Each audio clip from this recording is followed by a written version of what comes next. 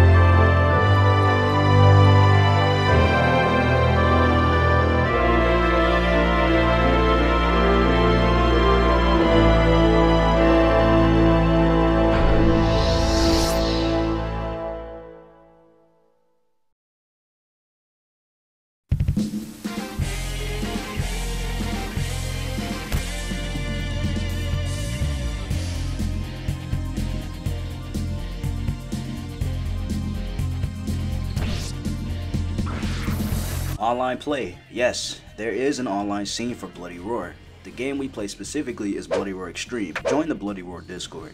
Also have a tutorial video on how to play it online, so check that out for a step-by-step guide, as well as an online versus series that you can watch whenever you have the time. It's also highly recommended that you get an Ethernet long enough to go from your router to your PC for a smoother online experience, since Wi-Fi frequencies are not consistent, which can cause lag. I don't care how good your internet service provider is, I highly recommend that you do not play with Wi-Fi because it is the worst thing that you could possibly do. Here comes the new challenger!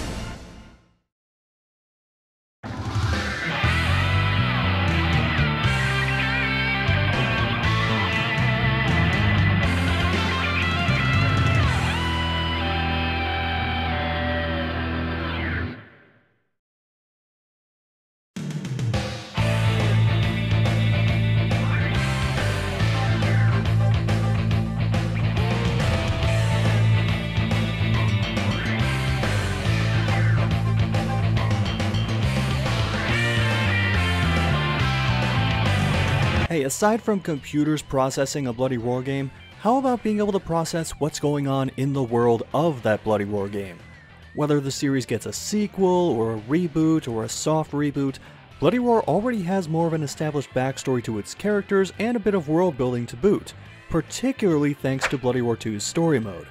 However, there are a number of gaps in the backstory that, if answered, can create more conflict and more dynamic relationships among them.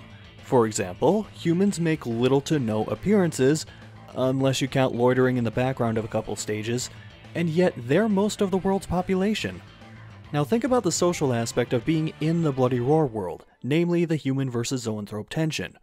Even with the creation of the world of coexistence at the end of BR2, not all humans and zoanthropes will necessarily agree with it.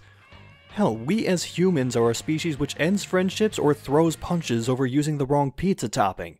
You think the WOC would just be universally accepted by both humans and zoanthropes? That alone is conflict not just between the two species, but among them on either side who agree or disagree with the WOC. Here's something else to remember about zoanthropes. There are 3 different kinds. Those who were born with active zoanthrope genes, those who had latent genes which were artificially activated, and those who were human but became zoanthropes through a series of unfortunate experiments. So you've got your purebloods, your awakened, and your abominations, and they're not all going to like each other. Aside from the impetus to add a new zoanthrope or 2 to the roster, all this could lead to adding, dare I say, a human to the roster. Give them something to effectively fight a zoanthrope and go for it. I don't care if it's a Kevlar vest and a baseball bat or the goddamn power loader from Aliens. Humans have adapted and survived for millennia, and this would not stop them. What should stop is the influx of mystical bullshit. Technically, there was mention of it early in the series, and by that I mean it was just randomly referenced on a Japanese website, but it wasn't followed up on until 3, when things started to go batshit crazy. You could still keep the characters with those weird beast forms, tweak what the beast forms are, and make them work.